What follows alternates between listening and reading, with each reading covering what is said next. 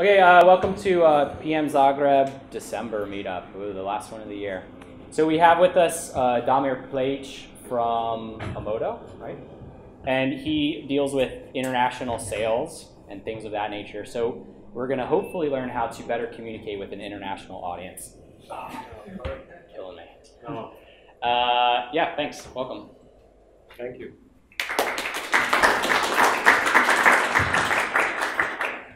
Yeah, thanks for the introduction. I'm in Amodo responsible. I'm actually heading the business development.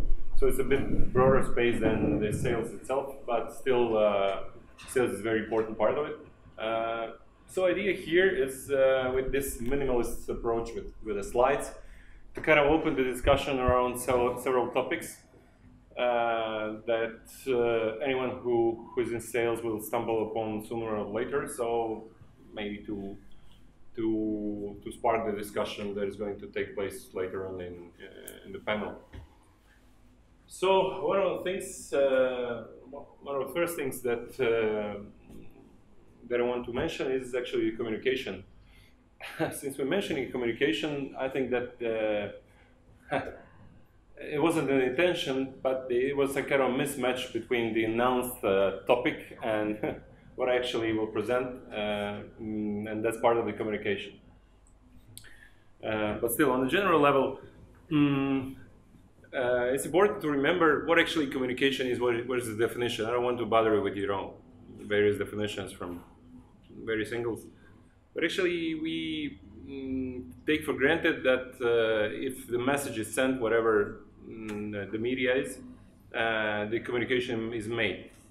But actually, this is not so, because there is no assurance that the other side acknowledged, accepted, and heard anything from what you said or what message you wanted to transmit. So it is necessary for the other part to reply in order to acknowledge you that the message is received. But that is still not the communication by definition, so it is needed for the sender of the message to acknowledge to the other side that he also received a reply. This has to bear in mind all the time when communicating with prospective clients, because especially in these tech companies nowadays we rely on various tools. We all communicate with of course emails, but also Slack, chat messages, and so on and so forth, through which we think that we kind of sent the message and we understood each other. Whereas later in the phase you understand that the understanding wasn't perfect, so to say. So I would advise anyone who is involved directly in communication not to rely 100% on a text media, and actually to force meetings via whatever, via Skype, WebEx, whatever is available that can send more messages, that enables you to see the expressions from the other side, to learn about their standings, and to enable you to understand them better. I will talk about it slightly later. So even though it's very convenient to text, to chat, to use whatever is available 24 hours a day, my advice is to force old school phone calls, to force even more, if possible, old school face-to-face meetings, if available, even if the client or the prospect is not in a country. So from time to time you should meet in the face. Okay. So in a sales process, another topic that I want to put on the table is qualification. We call it qualification, meaning okay, those guys probably called us and they might be interested in something. But the question is, are we interested in working with them? The thing is that a lot of companies are looking left and right for various solutions, and they're usually not aware of all the consequences of such projects. Back in the day when I worked a lot in e-commerce, you know, people just send a piece of paper saying we wanted to have a website, a web shop, and marketplace, and this and that, and what is the price? And of course, from the very beginning, you see that this probably will not fly because the person is not aware of the complexity and the cost involved. So, in order to structure this in a proper way, we usually have a certain questionnaire that we go through on the first meeting. The goal of the questionnaire is to understand the prospect better and to qualify it. Is it something for us or is it not? So part of it are the questions which might not be the ones that the client will or the prospect will answer, like what is the budget involved, what is the timeline, who are the stakeholders, are you the one who is deciding on the budget, on the vendor, the partner, and so on. But with asking, you have the chance to hear it, especially from young managers who are not aware of all the consequences that might happen with such exposure. But that will give you a much better insight of the prospect readiness and the expected offer. Is that is simply too low, or if you are simply too far away, you might decide to avoid any follow-ups, because the follow-ups will take time and they consume a lot of energy and create expectations that will not be realized. So qualification is extremely important. The other part is empathy. Well, there's a whole notion that the salesman is a typical guy that walks around with whatever is available and sends it from door to door. This is a typical salesman. But nowadays, especially in the space that we are all working in, this is not possible. So the area in which Amodo is, it is a software for the connected mobility and especially for insurance industry, is a very complex one and very specific. So in order to sell effectively, you first of all have to understand the position of the other side.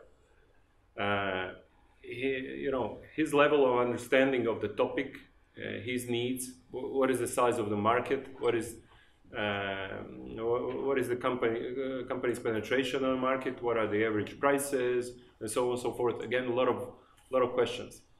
And I saw a lot of people selling by simply talking, actually, without listening too much from the other side. And this proved to be not so successful, because this is a bit side stream. In the history of arts in the medieval times, there was a school that was called horror vacui, in Latin meaning the fright of the empty space. So in order to fulfill the fright of that empty space that we, on the business meetings, we fear that in silence, something is probably wrong. But it doesn't have to be so. So the one that is, if you are in a sales position, and you should not, necessarily fill that void with, talking all the time, because this prevents the other side to reflect, to tell something, and simply whoever is leading, and that should be the one who is selling, is not preparing the atmosphere for the other side to reflect on what you said. So the empathy, understanding of the other side, which is mainly listening through following a certain structure, is extremely important for the successful sales, at least for me.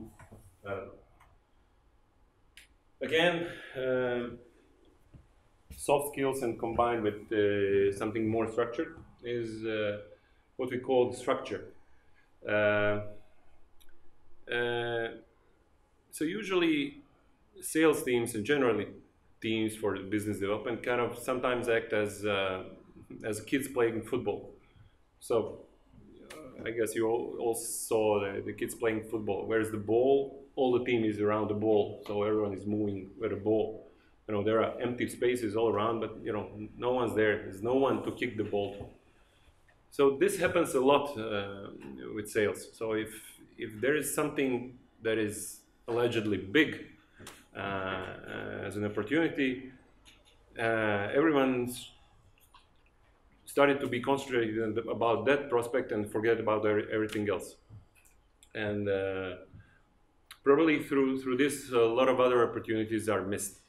So all the sales should follow a certain structure for each and every prospect, but looking at the portfolio of the potential leads and how the sales process is led down the, you can call it funnel. So there are various tools nowadays to follow your structure.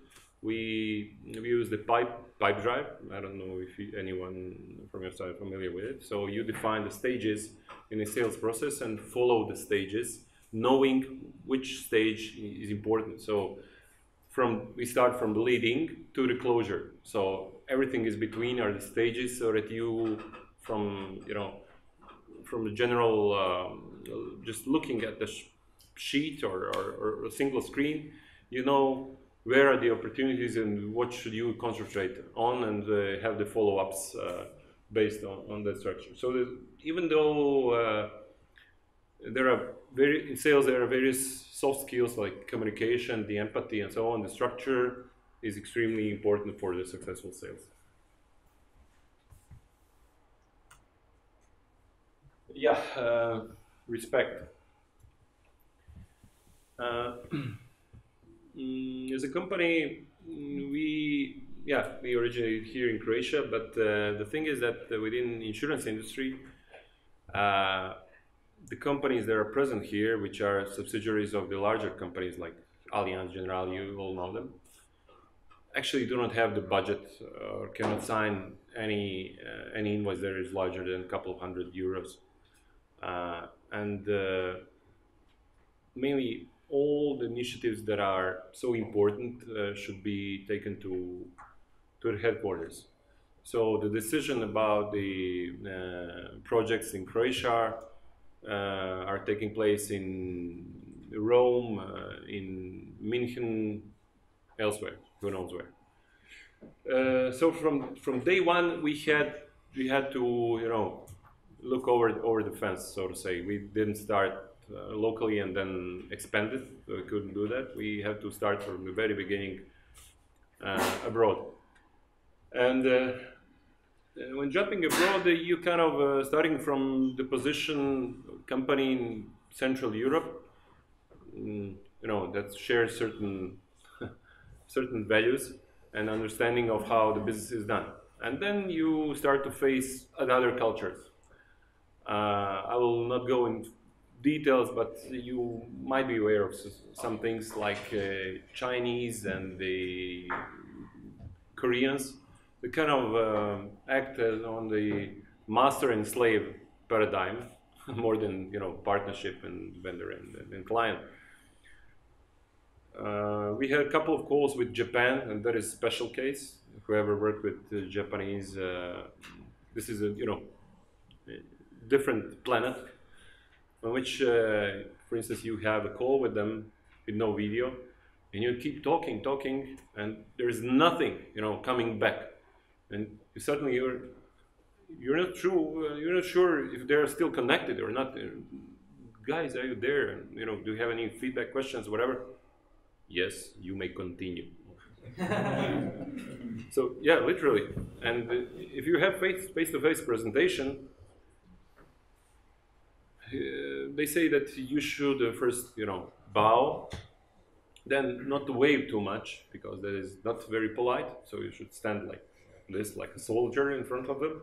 Should not at any time turn back to them, present, showing something on the screen. No, know it hard, like this, like a robot. And usually after you have a couple of calls, you have follow-ups. Okay, guys, well, first after the presentation, you want to know how that resonates, how do you feel about it. But that doesn't happen. They say, thank you, we'll call you back. And you kind of conclude, okay, this won't happen, nothing. This is done, you drag this to trash. And then they do come back after 3-4 months, with a very structured email consisting of, a couple of pages, a lot of questions. Where did this happen? So it's a total different game. This is mainly Asia, but there are different things in Latin America where we operate. Even in Europe, you might expect different things. For instance, our colleague who graduated in Austria and lives for the last 13 years had a meeting in Switzerland with a guy from the German-speaking county. And on the meeting, he had a translation guy. Yeah, because he didn't want to listen to, foreign accent, probably, I don't know. But, the colleague is speaking quite well. He lives in Austria for the last 13, 14 years. No, but there's a, translation guy. So there are so many things that you have to be aware of once you go international, and cannot take, assumptions that you gather locally and take it for granted. Okay, so we're coming to closing. So in sales, there's a saying, ABC, always be closing. Like you should always, sell with every call, with every contact, with every email. But nowadays it doesn't function quite well as it functioned probably 50 years ago. So instead of being always closing, you should always pay attention and follow the structure and say, have in mind things that I mentioned. Because nowadays it's not about the information, it's not about your availability, this omnipresent, so to say.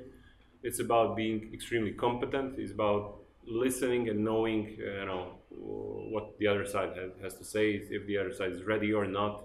Should you wait?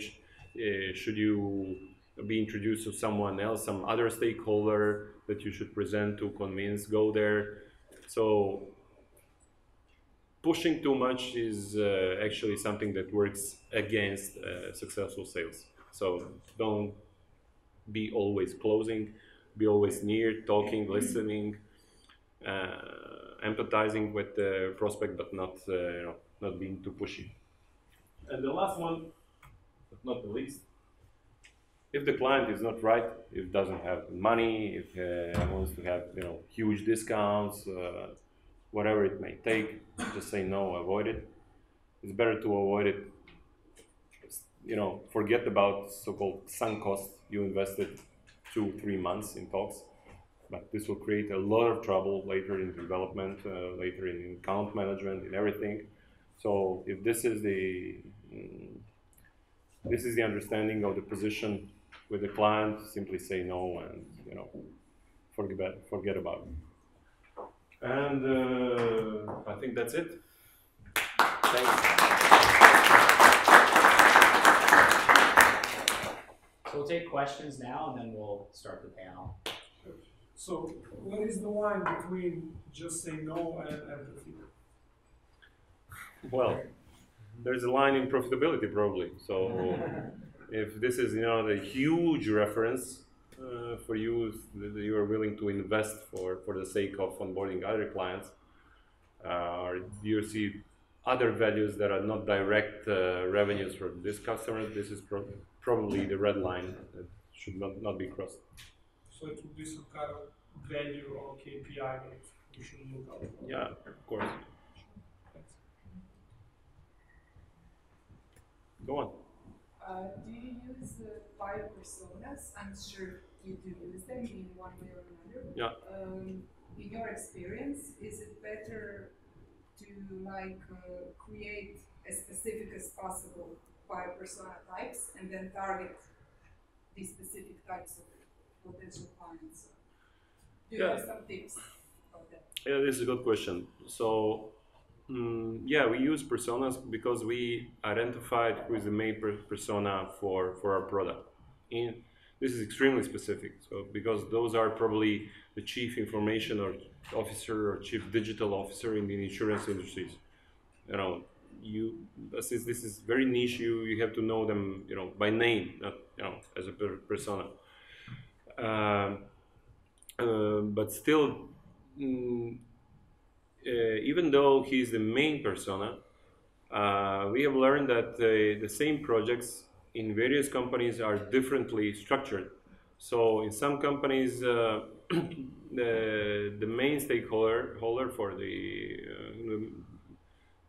project are sitting in the actuarial department. So you're probably not acquainted with the insurance industry. Those are the mathematicians that calculate the risk and so on. In some others, those are the guys in marketing and sales, probably chief marketing officer. And the goals of each of those is very different. So for the project, if you have this, you know, platform as a service, software as a service, you should definitely think about the persona, but not being too religious about it. But that should be reflected in the material, in the messages, in the tone, on the website, and wording, and value prop, and everything. So this is part of the tactics when you have the strategy with the personas. This is part of the tactical approach. You're welcome. Yeah. So do you have some good advice regarding the resources for researching about other cultures and how do they do business, what to think about if you're having your first meeting with somebody, I don't know, from a specific country in Asia, where you can quickly look up how do they do business, how do they like to communicate over Skype or whatever. Do you have some good advice? Did you find some good resource for those kind of things? Yeah, there are a lot of websites that kind of present such things, including the names, which can be extremely confusing because you don't know which is which and how you should call it. So you should put dear or simply hi. I don't know. With the Asians, probably it's always dear. You know, very polite and with the distance. And with Americans, you know, hey, you know, how are you? Yeah, directly, very directly. So it's difficult to tell. Yeah, of course, there are various books and numerous pages that are there, but you have to experience things to know what to look for. I don't know, in Iceland, they don't have the proper family names at all. So they have like, so actually there is no such thing as family name. They have a first name, Björk, so to say, and then the next part is the name of the father, where ending son or daughter, and that's it. So the next generation does not bear the same, you know, thing. So you should never call it Miss and then family name, because this is very wrong. So how to know this? Yeah, and interestingly enough, the Asian guys, probably mostly the Chinese and those guys that are communicating with Western companies, usually give themselves a certain nickname, which resonates, you know, like they're from West. So I'm communicating at the moment with a guy that I call Ted, and I cannot recall what is his name, but something in Japanese. I don't know. Yeah, but he introduced himself as Ted. Yeah, and he said, you know, best regards, Ted. And in the Philippines, they kind of had they were under the U.S. and afterward and before that under Spanish. They kind of have mixed, Spanish first name and then Johnson or something as a family name, but they put in between the nickname, and they have it's not just nickname when you are familiar with him. No, they have emails with the nickname. Nickname at the company. This is official, email. So it gets some time to understand this. But this is interesting. Yeah. Any questions? Okay, we'll start our panel now then. Thanks for the questions. Yeah, thank you again.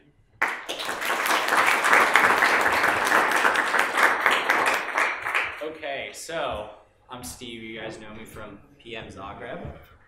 And we have 2 other panelists joining us, so please come and join us. Ivana is one of them. Tell us about yourself, Ivana. Should I come there? Yeah. Okay. Good to see you. And Ines, where are you? I saw you. Yep. So what company are you with and what do you do? Okay, so I'm currently at Informatika, which is a partner company for Salesforce. My current position is Salesforce consultant, which is basically a project management position. And we implement, or we help clients implement and consult them around the entire CRM solution. Salesforce is a CRM solution, whoever doesn't know about it. So yeah, basically project management position. And CRM is? CRM is, customer relationship management. It's a platform where you have all the data about whoever your customer is. So I'm Ines. A little louder. Okay, so I'm working at Five as a project manager right now. Previously, I was a software engineer for about 6 years. And I'm working mostly with US clients or business analysts from other companies. And while I was working at my first company, it was also an offshore office for an American company called Clarity Consulting. So we also worked with their project managers there. So it's mostly like US.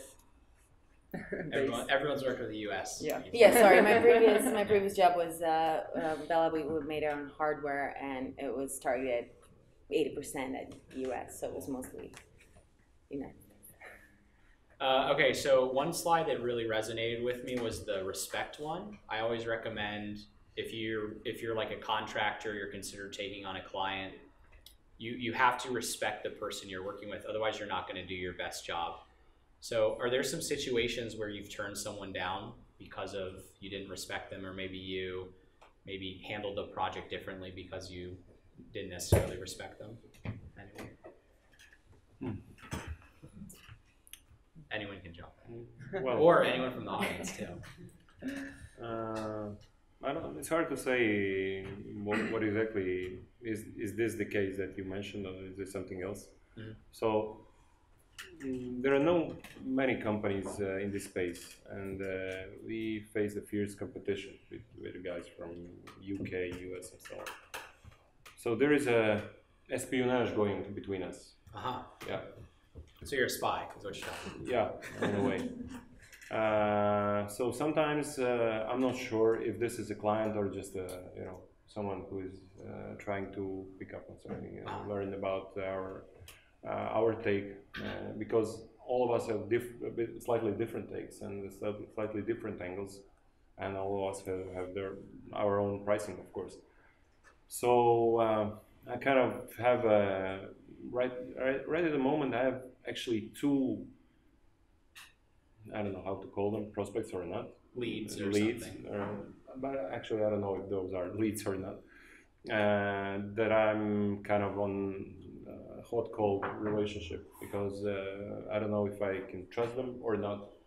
And just with one of those I kind of ended with, okay, pay the pilot guys and we'll continue from there. So at least they'll give us 40-50K to start something, and if they want to copy, we'll have something out of it. Cool. With us, it's simply we have these stages that we go through. So when a lead is in just like the discovery stage, we kind of have to. It's our job to really realize what their pain and goals are, and so usually the budget is the main problem. And so if we kind of realize right there in that stage that the solution is going to be too expensive for them, we kind of decline it right there. So it's that part is where we say no, even though they sometimes would like to see more or see a demo or like have more info. We kind of just stop it right there. So. Because it just based on our experience where we would invest our time and resources, and it just doesn't make sense. Yeah, so we kind of just stop it there when we kind of detect that budget's going to be a major problem. How often does it get past that stage and then you'll choose to not work with them for some other reason? So far, I believe we did not have any problems like that.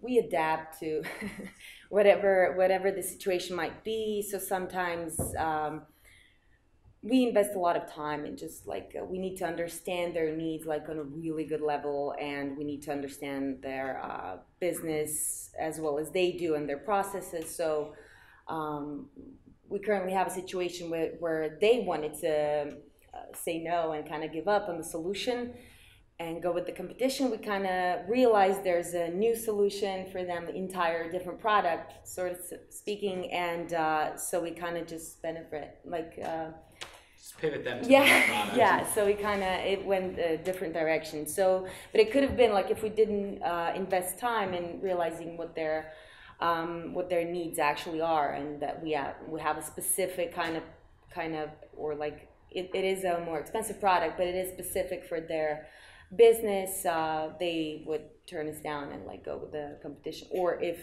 even I don't believe competition even offers anything like that. So it wasn't no on our end, but we kind of just turned it into a yes. Into a yes on our end. Yeah. How many people are involved in the learning phase when bringing on new clients? Are you involved at your company in learning about what the client needs? Yeah. Ines, any cases where you rejected clients for respect reasons or something like that? Well, since I'm not, long in a project management role, but we had some like discussions over some key product decisions, and when you get in a situation when you have to turn down some requirements or some part of project that you don't think that it should work like that they imagined. So you really need to have good arguments, and you have to be very objective, and then you propose solution that kind of fits their needs, but you need to understand what they want, because sometimes they don't understand what they want, and they have like some wrong vision how the products should look like. And then if you get to know the real purpose, why they want to do it, you can maybe suggest them alternative solution, which works for you in a technical way. Yeah, so one of the keys to road mapping is you should be putting problems that you'll solve on your roadmap rather than solutions, because this gives you flexibility to adjust to the needs. Maybe you can eliminate a problem through some other system, maybe through like customer education, and you don't even have to build features in order to do that. So that's maybe kind of down the same path there. Yeah, it's always difficult to turn the lead down. Yeah. Because you invested a lot of time, you see an opportunity there, but eventually you learn that there's no opportunity for you, or simply the expectations are too far apart. Okay, any other questions?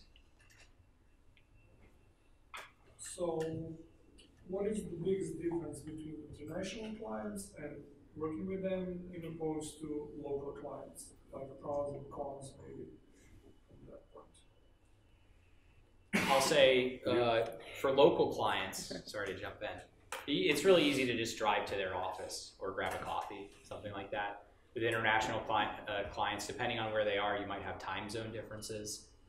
But that being said, I think, you know, if you're focused on your communication, then I'll disagree with our guest here. I don't think you should have to go and meet them in person if you have really worked on your communication. Hopefully you can like close that gap down, because for me, meetings are a waste of time. They're just terrible, and you shouldn't ever have meetings. But you know, I'll disagree with you strongly. Okay, I'll disagree with you. I hate meetings. Yeah, because the position that we have with some of our clients is such that we are a company of, I don't know, 25 to 30 people at the moment.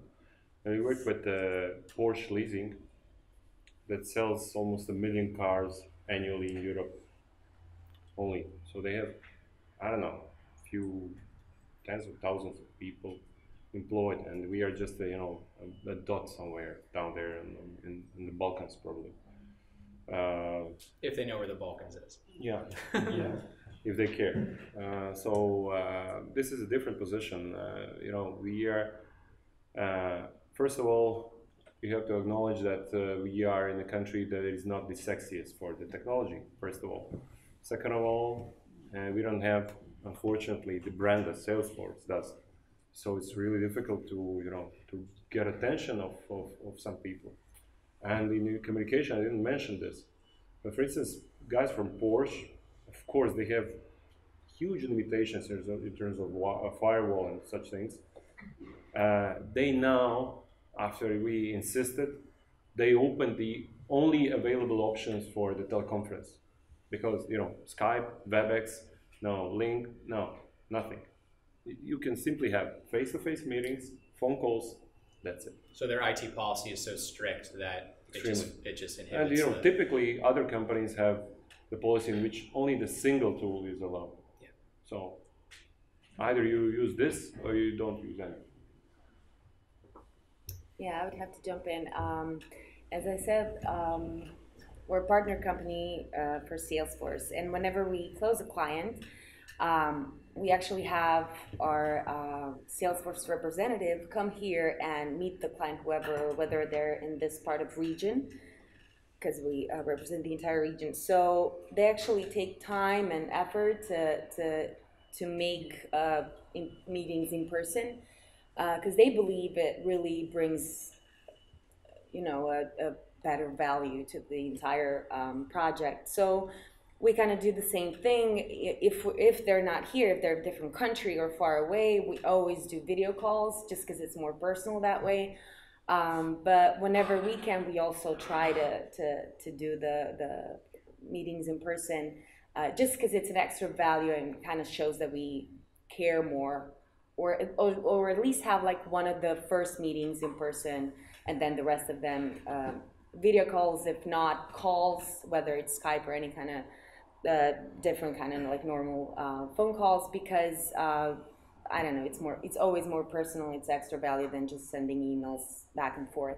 So I think it shows a lot that they have representatives covering this part of Europe, and whenever I mean, they close a lot of clients, but whenever they do, they actually come here and meet the entire team, the entire company and stuff like that. So, and they always invite us because we're a partner company. Are they flying out from SF, or are they like, do they have someone from it's the Dublin. region? Okay. Yeah, they have headquarters in Dublin, okay, and I think in Budapest as well, but mostly from Dublin. Okay. So it's not far away, but it is also, so it depends on how you look at it, but they actually take time and effort to come and, yeah, do the meetings. Everyone accepts the advice for a person.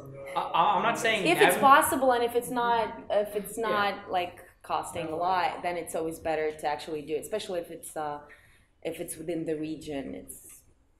I would say it's always better to do it. I'm not saying never meet the client. I'm not saying that. I'm saying don't have repeating meetings. Don't go to meetings just for the sake of having meetings. Yeah. Learn how to communicate better so that you don't have to have meetings. Yeah. So, how often are you visiting your clients? You've been PMing for just a short time now, yeah, right? Yeah. But, So have you met them all face to face? Maybe is the first question. No, I haven't met them face to face because project is at that stage where they have all stuff laid out and they don't have, I believe they don't have any particular reason to come here because everything is like, they have already hierarchy set up and things are like... There have already been face-to-face meetings. But I think that probably in initial stage, or if you are like having the first team in one country, then you have to go there, you have to meet people, and especially in sales, I agree that meetings are more appreciated than maybe in development and project management because things are, I would say, more straightforward, or you don't need to feel how your people think and react because the things are already laid out, so you just need to write some stuff and the team can work on something. So I would say it's different. Yeah, definitely. Our meetings or even calls, actually I'm going to take a step back. I wouldn't call it,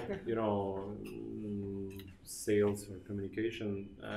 In order to have a successful sales, you have to build, for such projects we want to push, and those are the projects which are usually nowadays between 100 to 100K a year.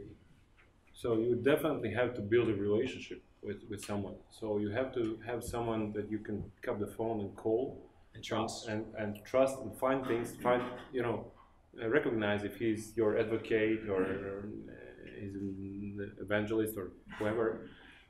And with such a relationship, you can learn a lot more and avoid unnecessarily internal meetings. So how should we structure this?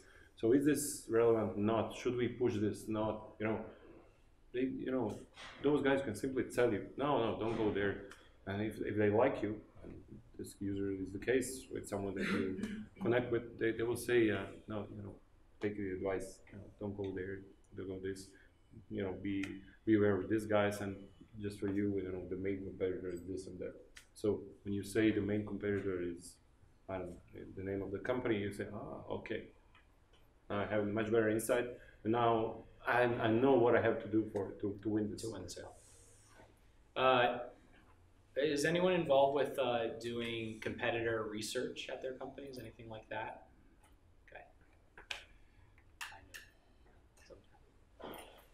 Okay, other questions? Okay, so you mentioned that you've been having problems, of course, with international clients, with the fact that you're from Croatia, like IT company from Croatia. Yeah. Where is Croatia? Yeah. Never even heard of that So we've been country. having problems with even local, really close countries like Austria. They've been just treating us like any other, Asian developed $2 an hour developers, yes. And treating us in a way where they just plan to use our work, and then it was really bad actually. So did you find some good ways to, to explain, to show to people we have potential, that maybe show some success scenarios, some good cases from Croatia? Do you have some advice on that field? How to persuade, how to show the client that actually somebody, an IT company from Croatia, can provide really good quality even for their Western market? Yeah, actually I do, especially for Austria and Germany. So my first advice, you should find someone with very good German. You should not speak English with them at all. So go there with a guy that is good in German, of course, that knows what he's talking about, and try to pitch with him, not in English, because English, kind of works, but eventually, puts you in a difficult position, because the colleague there is who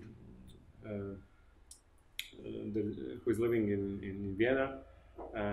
Was with Gorjan, who was also here, on a meeting with, I don't know, Allianz, I think, in Germany. And the meeting started in English for the first 10 minutes.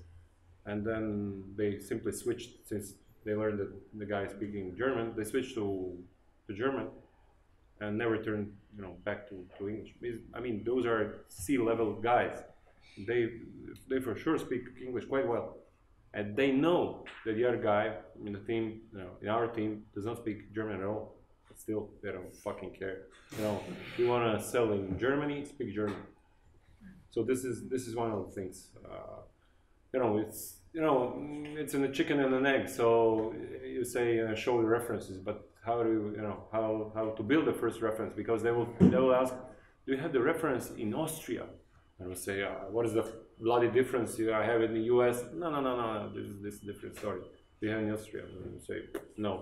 Okay, then no. So it's much easier to when once we have a reference. But it's always good to show competence and to be. We kind of learned that we have to be comparing to the local competitors, twice as good. Not only in terms of the pricing, but in terms of what we offer, what is our knowledge, how well we prepared for the meeting. We just had a pitch for Volkswagen, and this is huge opportunity for the company. And we prepared like for 3 weeks, and they were like, wow. What happened here? So all of the others, had a company presentation and a couple of things what we could do. You had a whole concept, 100 slides, all the design and everything. It can go down the drain, but this is actually the only way. So you know what Yoda says: you either do or you don't do. There's no try. Mm-hmm. So try with that. Any other insight into that? How to break into a different culture, how to convince another culture to give you the respect that you hopefully deserve. Maybe not. I would say have an inside man or woman. I think that, for me, makes my job easier if I'm going to try to sell to the US. I'm going to be like, hey, I'm from the US, what's up? And I think really understanding the culture. There's an article by Harvard Business Review. It's called "Getting to We See Ya We Hi and Da." Getting to See Ya We Hi and Da, and it's they look at different cultures and graph them on two axes. One being emotion, how much emotion you show during negotiation, and the other is how much confrontation there is. So in American business, there's a lot of energy, and you won't necessarily see that in other cultures. And you might see a lot of fighting, a lot of telling you like, no, we're not going to do it this way. And that doesn't mean they don't like you or they think that you're wrong. They want you to fight back. And so really understanding like how far you can push with your particular counterpart, I think is really important to the negotiating process, whether you're negotiating a sales contract or, a new feature. So. Totally agree. In a classic Japanese board, there are 5 people involved, or I almost said 5 men, but this is usually true. Mm-hmm. Sorry, girls. And all the important decisions should be made 5-0. So there are no decisions taken 3-2. I'm against, and you are for it, and let's do it. No, everyone should be convinced that this is the right decision, and this is what everyone from the board will take with them and transfer to the organization. On some other boards, there are members that are simply naysayers, challengers, simply challenge all the things. And that is their explicit role. Yes. Is to vote, try to convince everyone else. They are paid to be bitch. Like amongst the local clients, when they have persons from Nabava whose role in the meetings is this is too expensive, this is too expensive. And procurement. Yeah, procurement. So they usually have a person that always challenges the price. Yeah. You know, in huge financial institutions, there is a division of procurement. Kind of have hundreds of questions, you know, challenge every single letter, so on, but you have to live with it. And there are chief security officers, chief this, chief that, you know, whatever there is, they have chief, you know, in the company. Well, yeah. I mean, depending on the size of the company, though, that those roles exist for a reason, and you really do need to have your project set up in a way that you speak to all those concerns, because any one of them can put a stop to it. So yes, and that again goes into the preparedness. So yeah, it's just know your client, know your enemy, know thy enemy. Yeah. Sometimes, as I said, we are you know, in two different worlds. So when we started to work with TIG, you know, you have to fill this questionnaire for security. The questionnaire consists of, I don't know, 355 questions. You know. You simply cannot understand what are they asking. You know, what is the reason? Actually, what should I answer here? If you know, if you should, you're trying to be nice, but actually you don't know what is the right answer. It's very different. Yeah, I worked for one company, and one of our clients got audited, and because they were audited, we as a vendor had to answer, you know, I don't know, 3 forms worth of questions just to show that we were treating their data correctly. And of course, now there's the new European laws about personal identifier. Yeah, what is it called? GDPR. So. Yeah, and there are a lot of, at least for us, in the last couple of months, a lot of initiatives run by consultants. You know, you talk with them for months and you don't know who's the client. So this is tough also. And you know, those guys usually know what to ask and you know how to structure things. One final question. Thank you. That's it. That's it. Yeah, we can have. So how? Let's everyone put your hand up.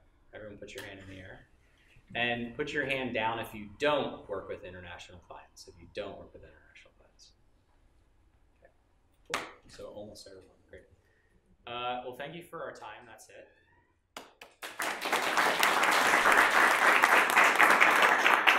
And, is anyone currently hiring right now? Is anyone's company currently hiring? So a couple people. So if you want a new job or you just want to try to like up your salary, those are the people to talk to. Thank you again to our panelists, and we'll see you next year with some sort of wonderful talk, I'm sure. So thanks again.